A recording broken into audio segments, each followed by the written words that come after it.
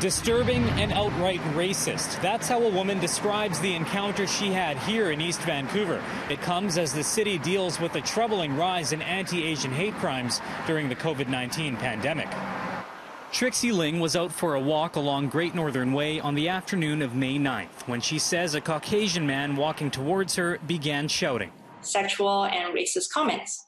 She ignored the slurs, but as he walked past, he just spat on my face, which was very shocking. Ling says a nearby cyclist saw the whole thing happen, but did not intervene. He appeared to be of Asian descent. You wish someone would, if they witnessed something, they would speak up. At the same time, I totally feel for him that he was scared and he didn't not want to confront this younger white man because we don't know what would have happened.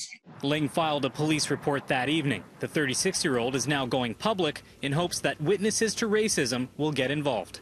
We all have a part to play.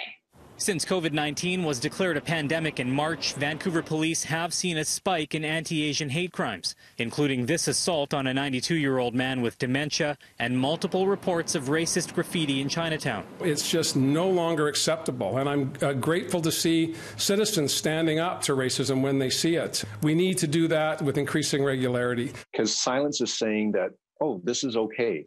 Daniel Louie recently hosted a town hall on racism in Vancouver during the pandemic. He believes witnesses to hate crimes have a social responsibility to comfort the victims. My first suggestion always is to try to get away from the situation with the victim and leave.